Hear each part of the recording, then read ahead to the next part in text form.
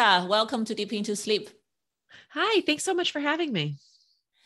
I'm very happy to have you because I know you have helped a lot of women to get unstuck from their life, which is great. So before we get started, how about you introduce yourself to our audience?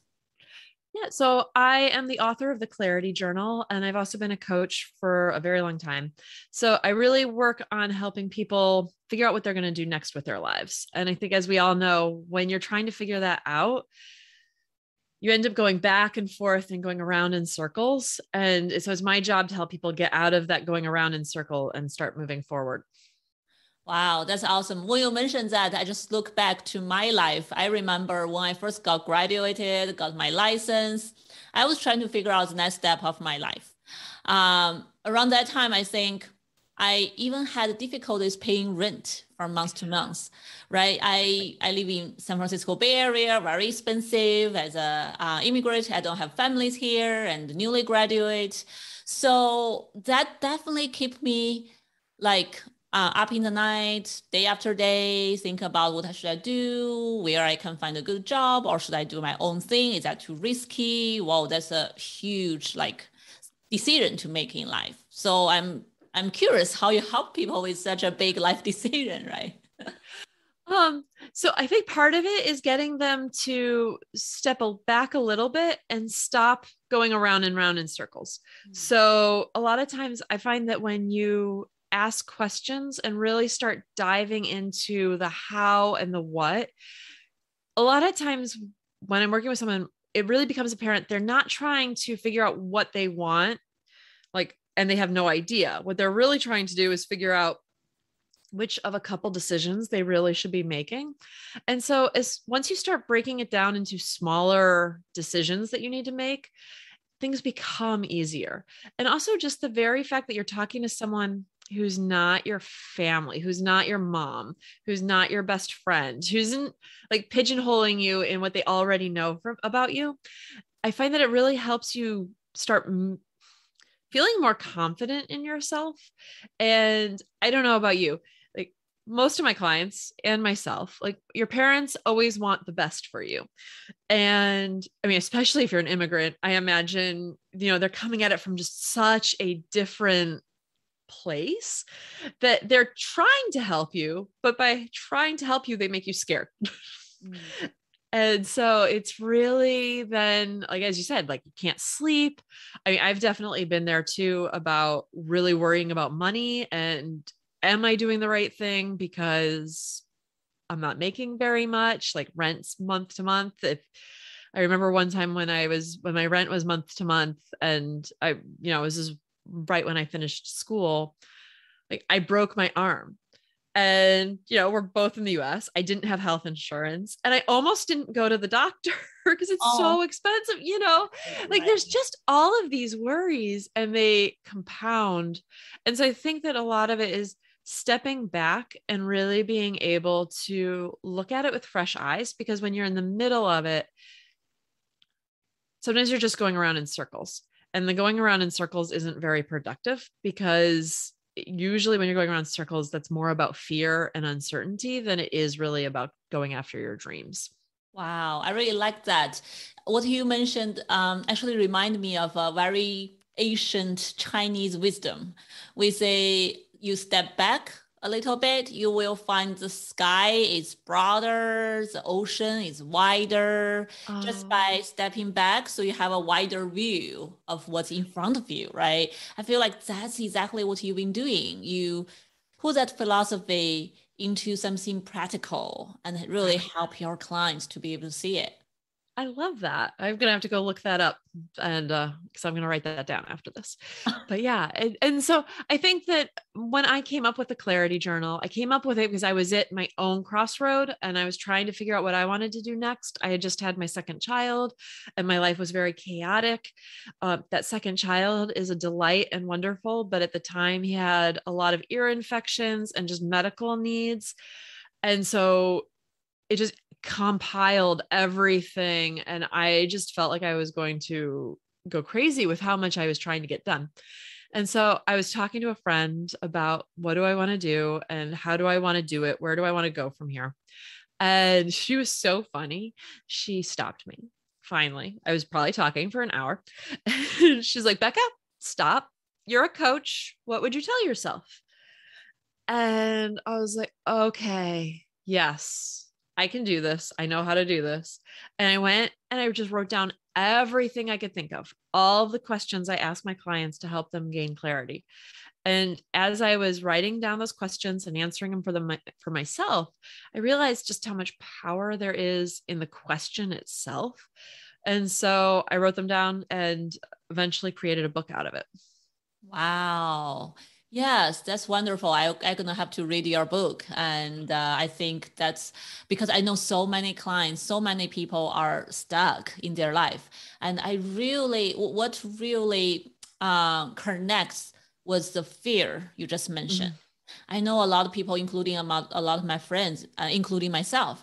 So I think the fear piece is sometimes we worry about real things like Mhm. money, food, can I survive, right? Right. Sometimes for some people at certain stage of life, we are fear of like what we don't even know what we are fear of. Right. Yeah, some people just get stuck and unhappy, but Right. somehow it's too scary to step out of this comfort zone to try something different, try something new. Well, and I think a lot of times we get stuck on we're afraid we're going to make the wrong decision.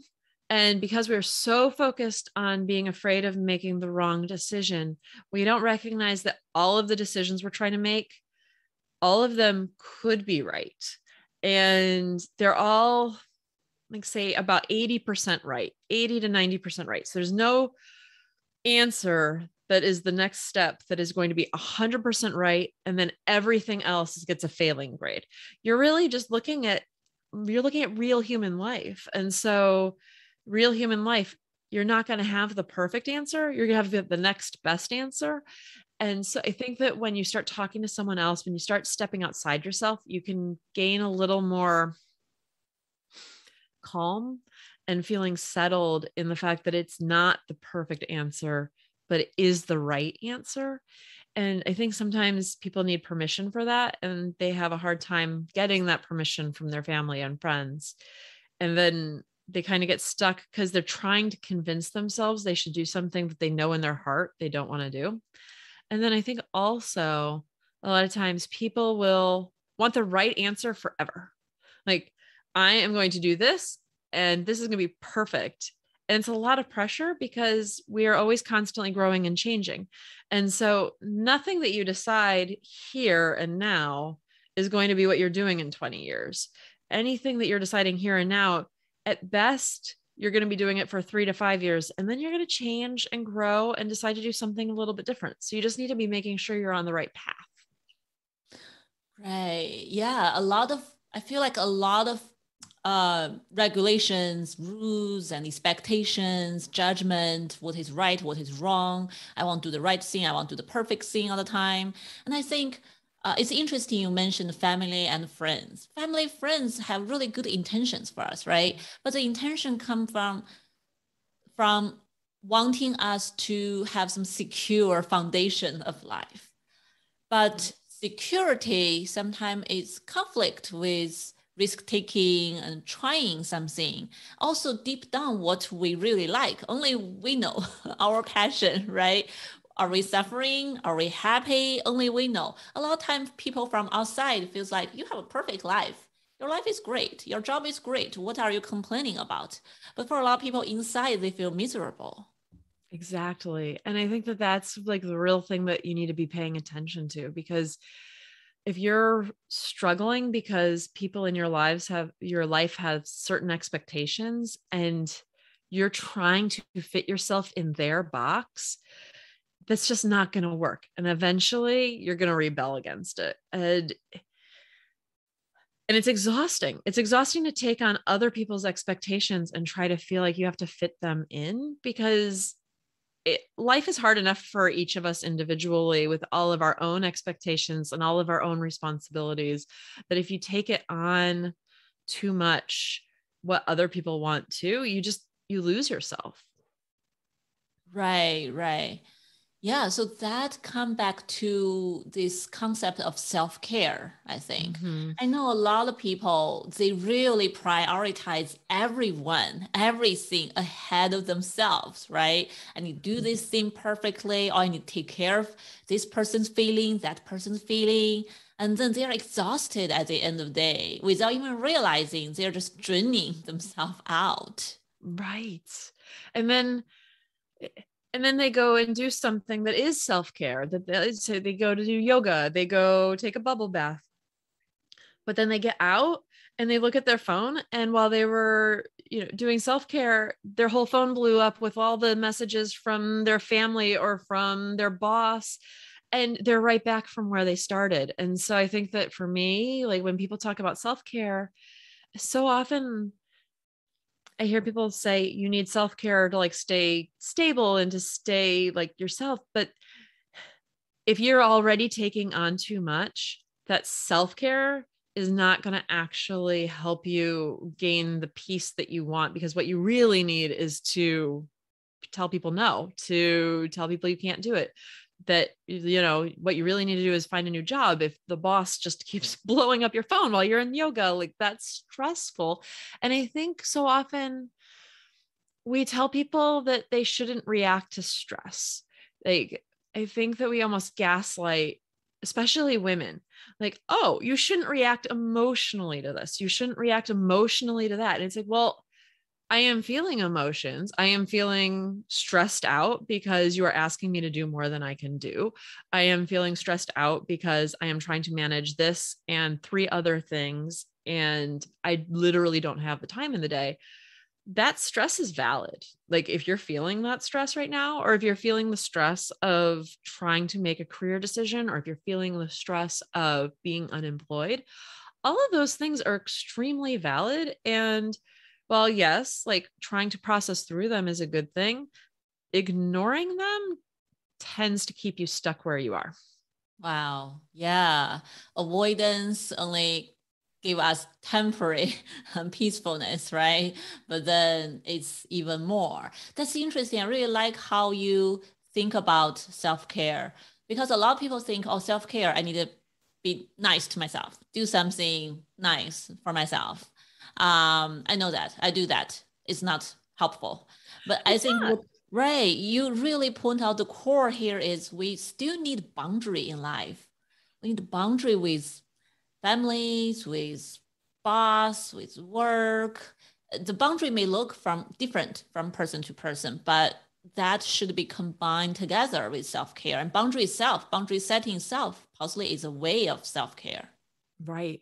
Well, it was so funny. I was reading an article recently, and the person talked about taking 5 deep breaths as being self care. And I was just like, okay, if you don't have good enough boundaries in your life to be able to have more time for self care than 5 deep breaths, like, of course you're stressed out. Like, it's not Right. going to, I mean, it'll help like in the very short term, but you just hit the nail on the head. You need better boundaries. Like the real problem is that you need better boundaries. And the reason why we keep telling women, especially, because if you look at like where people keep talking about self-care, it's not in the New York Times, it's not in the Wall Street Journal, it's in like Cosmo or like Vogue. I mean, it's always in things that are directed for women.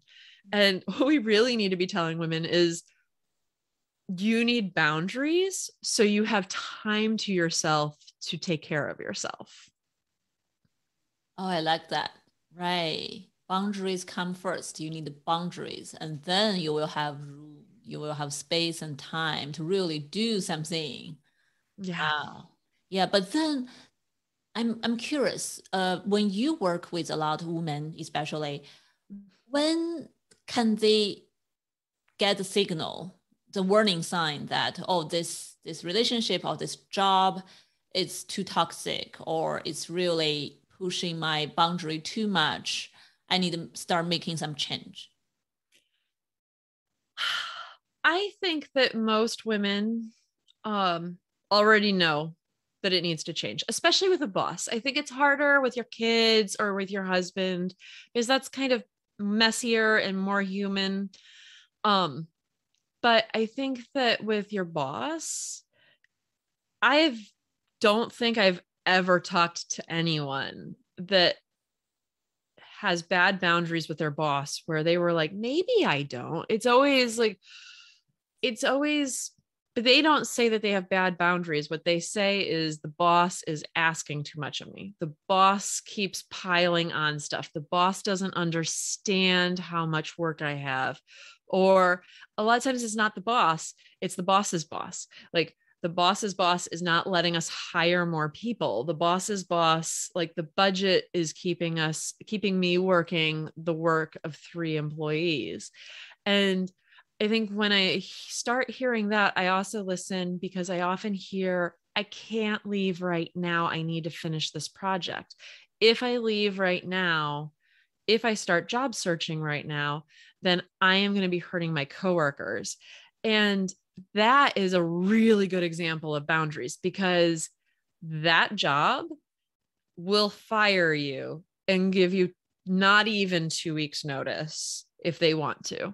And you are literally giving them your soul. You're giving them your life because if you are allowing them to stress you out so much that you are like in a toxic environment where you are actually like under a lot of stress, you're like flooding your body with cortisol and you're flooding your body with adrenaline and you're feeling anger. And it is toxic. And even if you love your boss and it really is the management of the company, you don't owe the company anything. And quite frankly, like your boss should find a new job too. Like that's basically all I can say is like, you can't play a game of chicken with everyone around you who's going to get the first job offer. Like you just need to take care of yourself. Again, putting your own gas mask on, recognizing you aren't in a good environment. Everyone else can take care of themselves. But if you aren't in a good environment, if you don't have a place where you can enforce boundaries and have a reasonable expectation of work-life balance, then it's on you to change that. And I think also a lot of people fall into the trap of hoping they're going to change. And I'm just going to say, like, if you ever asked a girlfriend, like if you were dating some guy and you asked a girlfriend, like, should I marry this guy? I'm hoping he will change. It's relationship advice 101. No, he's not going to change. This is who he is. Well, the company's not going to change. Your boss is not going to change. The situation is almost certainly not going to change on your time frame.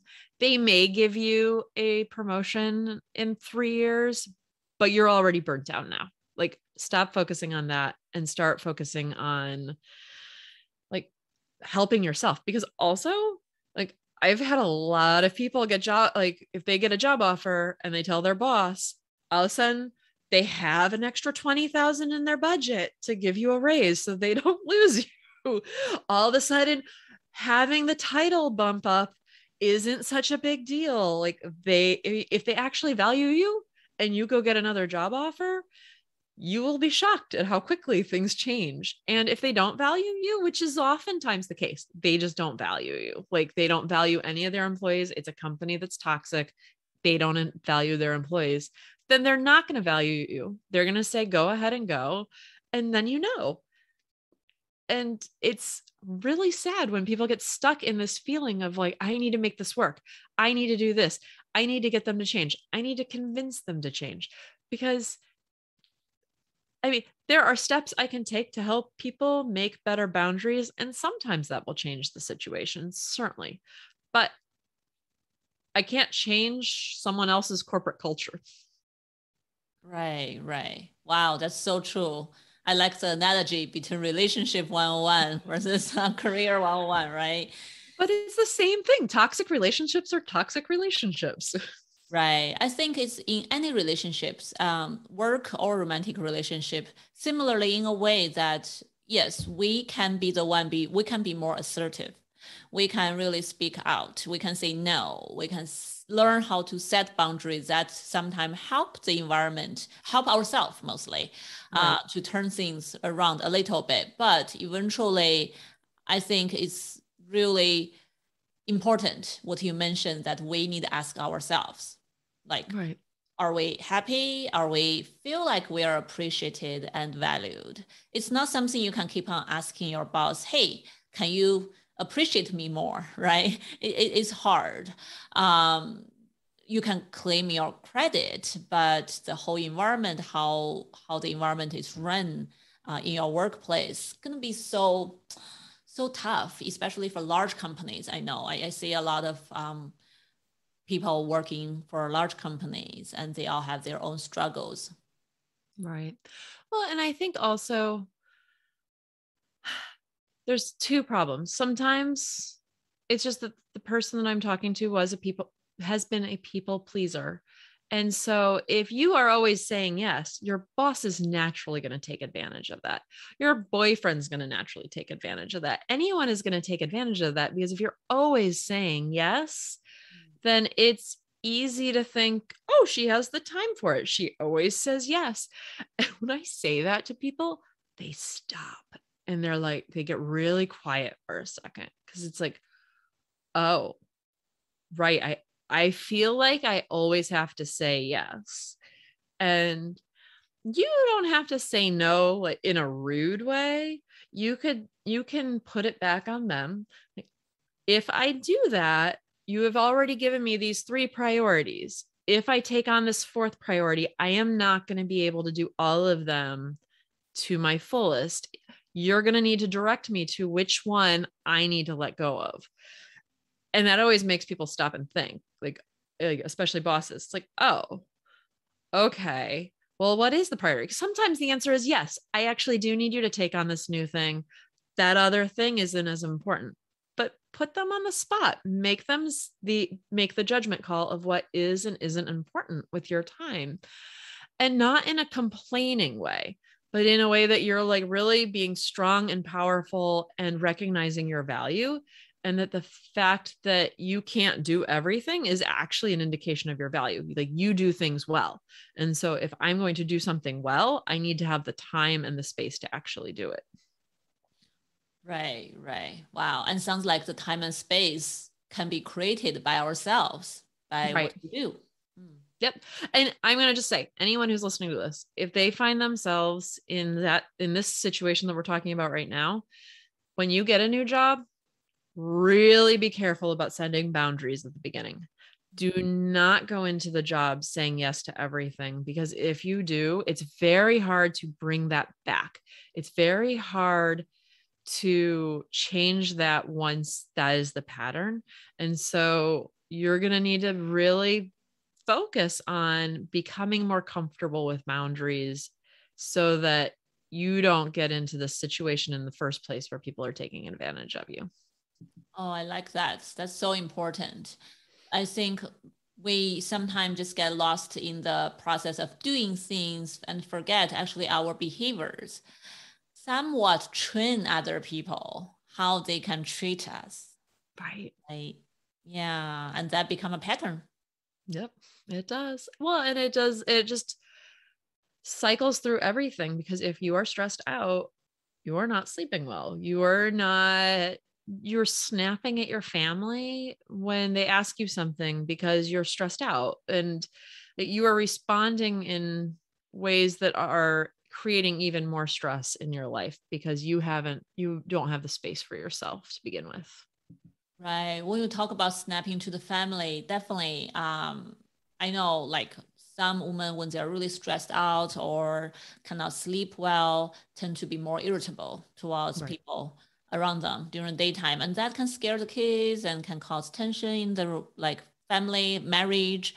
So, but that's also can be a big barrier for a lot of women to make decisions, right? Oh, I have family, I have children, I am responsible to, keep this job, or stuck in this situation. I'm just unable to move at all. So, is there anything you like can recommend to women who are struggling with this kind of stuckness when they have children, when they have family, when they have a lot of responsibilities? They think they cannot just, change their life easily. That is the hardest one. And I've been there, like changing things, especially with young kids, is just, you're already underwater. So I would say, though, that there is probably space to be asking and demanding for help from your spouse.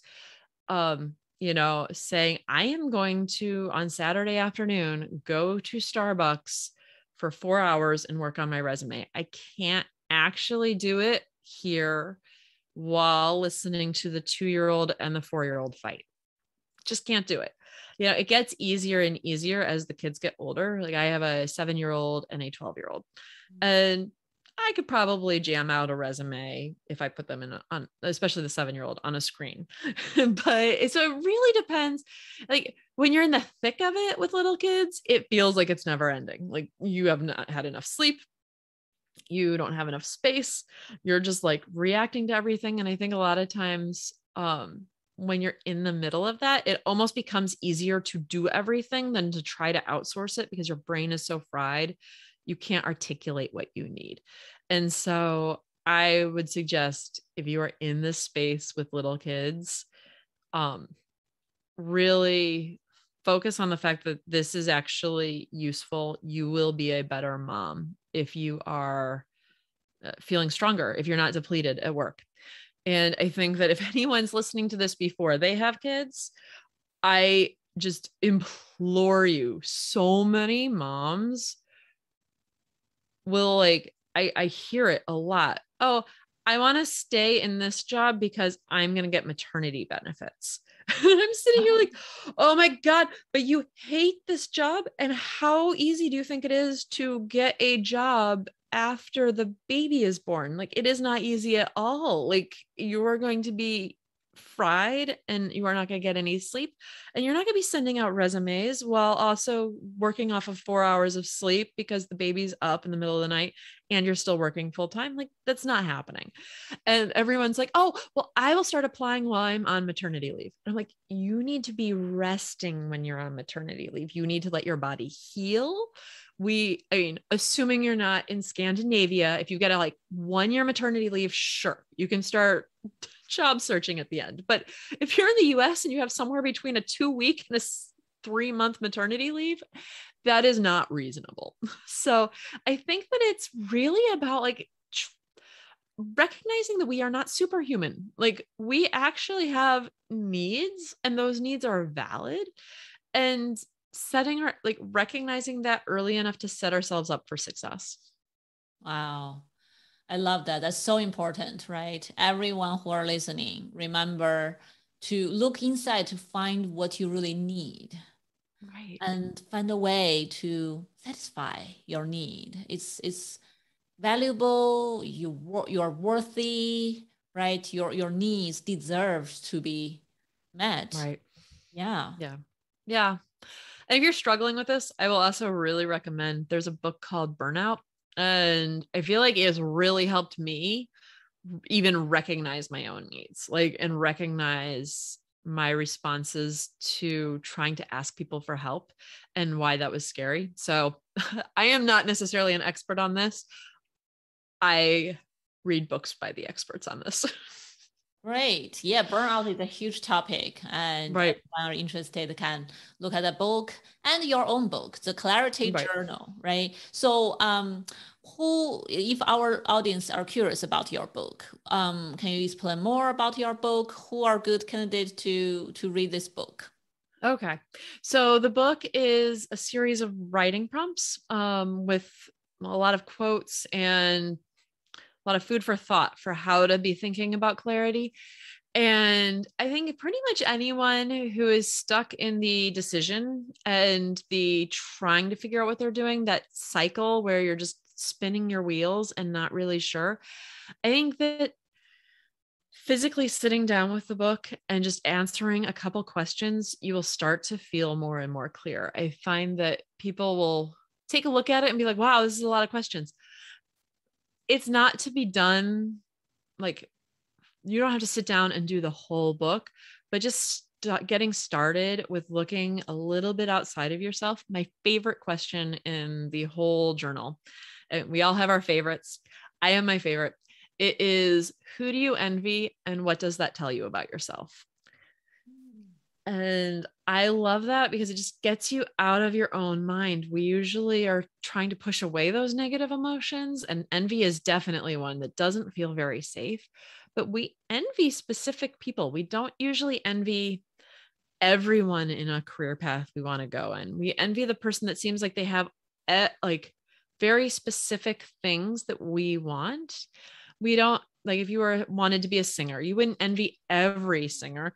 You'd envy someone very specific. They have the lifestyle that you want, they sing the songs you want, whatever that is. If you wanted to be in politics, you'd have, again, like just one or two people that you really envy.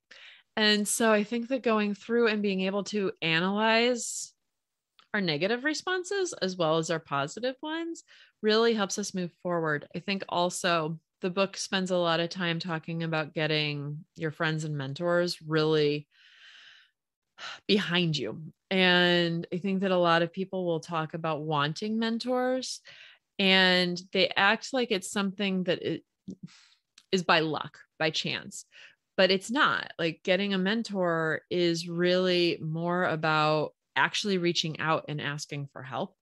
So it's about really kind of creating the structures in your life where you can move forward with more momentum. Wow, that's great. I hear a lot of spontaneous actions, right? Yeah, like use something to not really trigger, inspire, possibly is the best way to say it. Right.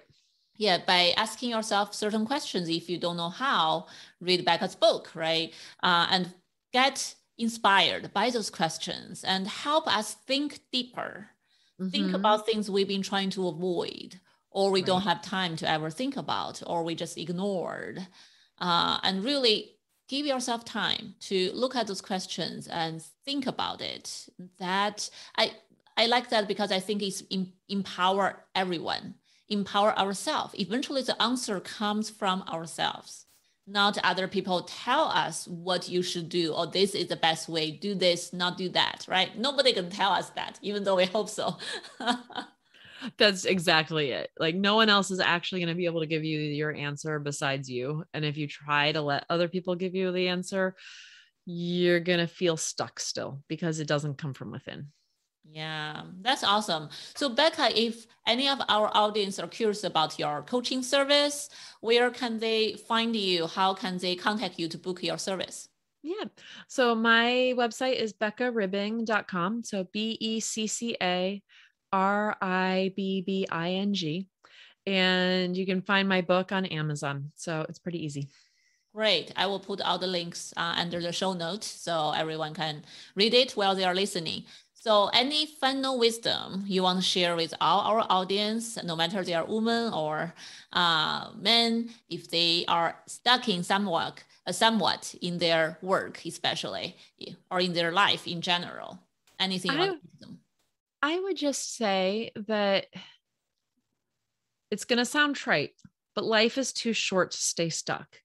I work with people that have been stuck for 10 years. And that's really sad because by the time they change, they always are like, oh, I should have done this so much earlier. I wasted so much time. All these different things. And it is really hard. The longer you let it go, the harder it is to actually change. Great. Wow. A lot of deep wisdom, feels like the acceptance, the facing the problems, the courage, right? Not running away. If you have the courage running away, have the courage facing it. Yep. Yeah. Exactly. Thank you so much, Becca. Thank you for sharing all this wonderful knowledge and your book with us. Thank you so much for having me. Thank you for watching our videos or listening to our podcast. If you like our show, please feel free to subscribe, like, and share it. If you have any questions or feedback, we would always love to hear from you. You can either email us or leave feedback on our website at mindbodygarden.com or directly under the YouTube video channel. Thank you very much for your company today, and hopefully to hear from you or have you with us next time.